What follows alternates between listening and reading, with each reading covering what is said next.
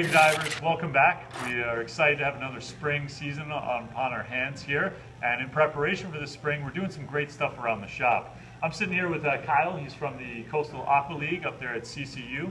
And he took part in today's buoyancy clinic, which is a simple open pool. You come down here, you try out your gear, get back in the water, and go over a few things. So Kyle, how was it today? It was great. I learned to use less weight now, and I'm better at controlling my air. And it helps with knocking the dust off after a 4-month hiatus. Awesome. So it was beneficial. You came down here. Did you get to try out any different equipment that you may not have? Yes, Scuba Express showed me a bunch of new BCDs and fins that I wasn't used to yet. Let me try them in the pool before I, jump out in the water. Cool. Well, thanks so much for coming down here today.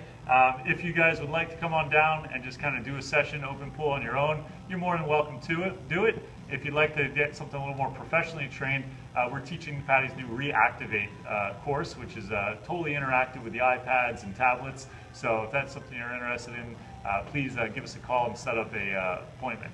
Other than that, guys, we got Reed's going down to Key Largo, so he's going to be shooting us some video and reports throughout that trip next week. Really fun. We got a big group of people going down there. The boat right now is currently in a yard period. It's getting a full refit with different engine work. We're getting some different paint jobs on the bottom and even some new electronics on board. These buoyancy clinics, guys, will be going on every Saturday this month just to get you back excited about diving, coming out and stopping down at the shop here. Also teaching, we're doing all the courses all the way through assistant instructor. And so if you haven't signed up or need a dive buddy this year, tell one of your friends.